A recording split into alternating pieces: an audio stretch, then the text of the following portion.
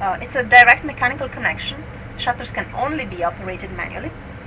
And it's kind of cool to think that, there's this shaft that goes sort of through the structure. The other side is in outer space.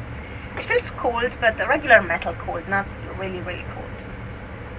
And again, when you get close to structure, you want to be careful not to hit real hard. So this is it. It's pretty simple.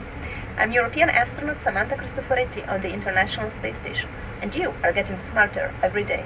Have a good one.